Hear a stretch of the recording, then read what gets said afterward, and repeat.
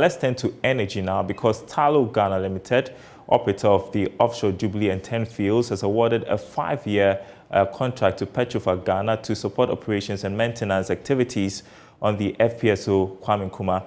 Petro is the largest amongst a number of companies, all of which are either indigenous Ghanaian firms or local joint ventures, which will assume the operations and maintenance of the Kwame Nkrumah FPSO following the expiry of Tullow's contract with Modec Production Services Ghana JV Limited, which ended on the 30th of June 2022. Tullow, as the field operator, remains accountable for the safe and reliable operations in Jubilee, including K&K FPSO.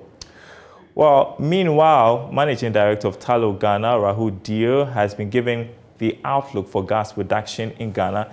Take a listen to a session with some selected journalists. When you look at the future on gas, the future potential, it makes the history feel very, very small.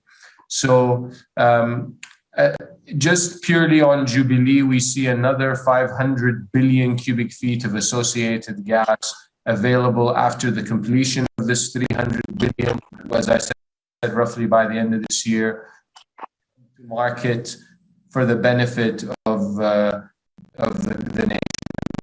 Go through that Atwabo plant and then power both the existing power sector and also possibly the growing manufacturing sector over the coming years. On top of that, we have associated gas from 10, which can complement and support this growing economy here domestically in Ghana. Beyond this associated gas, through work we've done, subsurface work we see over 1.5 to 2 trillion cubic feet, that's trillion, not billion, of non-associated gas in the reservoirs of 10 and Jubilee. This is gas that we do not currently have the right to drill into as part of our petroleum agreement, but is within the 10 and Jubilee reservoirs. So with the appropriate investment in the upstream, i.e. drilling these wells and ensuring we have the processing capacity, this gas can also join the Jubilee and 10 exported gas over the coming years to add on top of this already existing export and the numbers I mentioned that can come from the associated gas potential. All this gas put together, we see an opportunity to be exporting consistently, 250 to 300 million standard cubic feet a day of gas from Jubilee and 10, combined associated and non-associated gas, for the foreseeable future, at least till the end of agreements on Jubilee and 10, but even likely have the potential to do it for longer.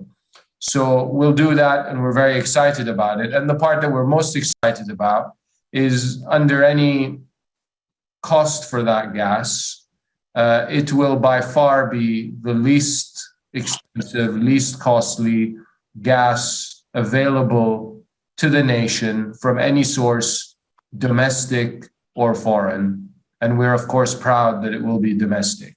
So it will be the lowest cost gas available from any source, domestic or foreign.